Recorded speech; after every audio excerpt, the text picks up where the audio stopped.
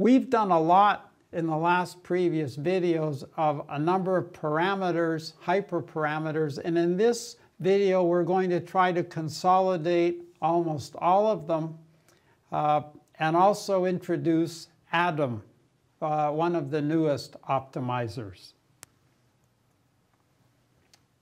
So what have we looked at? Well, we've looked at 1 to 5, and we're going to look at all of those again quickly to see what hyperparameters we need. And you get the idea that it's almost like a tsunami of hyperparameters. If I were to ask you which hyperparameter would you focus on if you only had one, you all now know that that would be the learning rate. Let's look at the first one, network architecture search. Well, one of the main problems is building an architecture, and that was used to be and still is very time consuming. So Microsoft has developed this new platform called Petri Dish. It's rather new. There's a reference there, December 9th, 2019. You can look it up. Network architecture search, of course, is at a high level design and then percolates down. So what task do you need? What learning do you need? What type of network do you need? And those are all tightly coupled, making the problem difficult and time-consuming.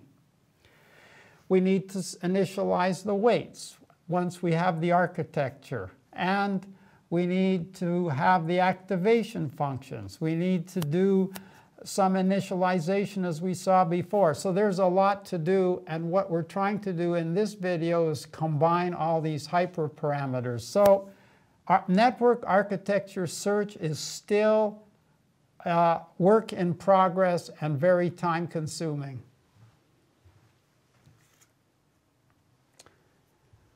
We looked at SGD. There are different types. So take all the data, and for each iteration, use all the data for update. That's going to be very time consuming and is only useful for small data sets. Mini batch of size 1, just do one data sample at a time, gives you a very rough descent trajectory. Standard mini batch. People say if you go over 32, you're going to be in trouble. So I say pick it at 32, rarely 64.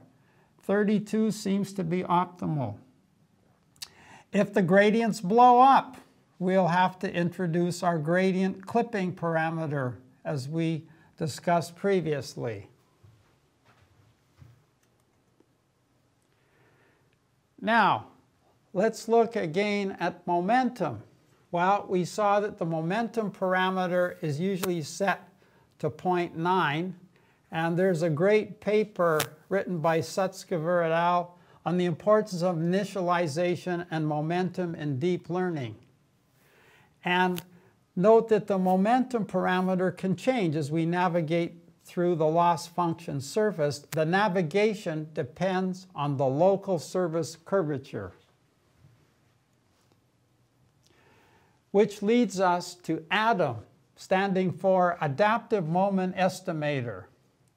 It computes running averages of gradients, first moment or mean, and running averages of the second moment of gradients, which is the uncentered variance. Caution, Atom is complicated. Sometimes Atom works worse than classical SGD.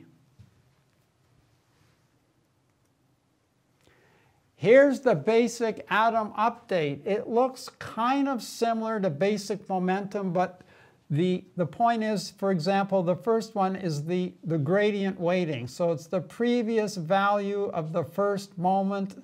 This is this gradient update, and this is a moving average. And the same with V. So you have to compute these as you go. Here are the choices for the hyperparameters 0.9 and 0.999.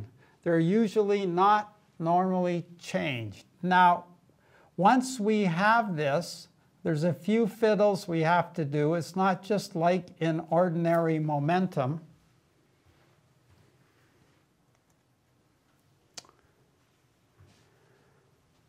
The estimators are biased, with the main biasing effect beginning starting with the beginning of the training. This is the fact that beta 1 and beta 2 tend to, and that's a typo with a G, tend to 0 as t increases. We correct the biases to get m hat and v hat, and there's the update. Wow.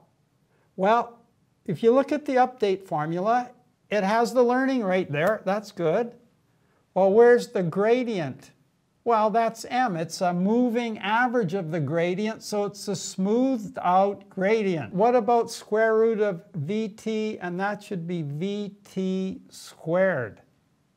Is that right? No, vt, sorry. So that's not a typo. It is vt because vt has the gradient squared, so it's positive. And the square root of the gradient squared plus epsilon, so you don't divide by 0, is what? It's the norm of the gradient. So if you think the gradient squared is dot product, it's Euclidean distance, but smoothed out Euclidean distance. So if you think about it in a higher level, what do you have in the ratio? Gradient divided by the norm of the gradient. Both of them are smoothed out as you go. So if I was to ask, what does that ratio mean geometrically? It's a smoothed out unit vector. Wow. And we saw that before. So it really nails the directions. And that's why Atom could work really, really well, as long as things are pretty smooth. Hopefully the smoothing will get rid of bumps as you go. So this is actually a very interesting way to do the update. And Atom is one of the most intense areas of investigation in optimizers and neural networks. Here it is. Oh, I made a mistake here. This is the worst typo I've done. Forget about probably. Big X. It's not probably. I did that on purpose, obviously. It is the most important hyperparameter in the learning rate. And as we mentioned before, misbehaviors of the gradient, and they're listed for you there, can all mess things up.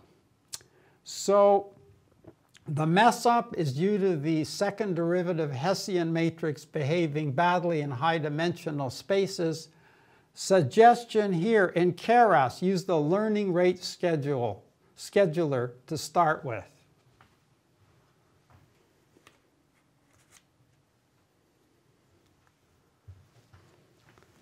It is not always obvious which activation functions you should use. Depends on the following. What's the learning task? What's the architecture? What's the loss function? Is it entropy? Is it mean squared error? So we can choose from those three listed, and I'm going to focus on ReLU. So we've already seen basic ReLU. The problem with ReLU is it's flat, then it goes like that. So when you're taking the derivative and z is less than 0, you get 0. So you could get possibly what we call a dead neuron for negative values of z. So what you can do, and you can draw the pictures as an exercise, you can not make it 0, but make it below 0 a little bit. So that's the case of leaky ReLU. Parametric ReLU, you define it looks like leaky ReLU. A, you have to learn, so it's another parameter. You don't choose it, you learn it. And another popular one for negative z is the exponential learning unit. So that's it for our discussion of all the hyperparameters, or a great number of the hyperparameters that you need when you are setting up and training your neural network.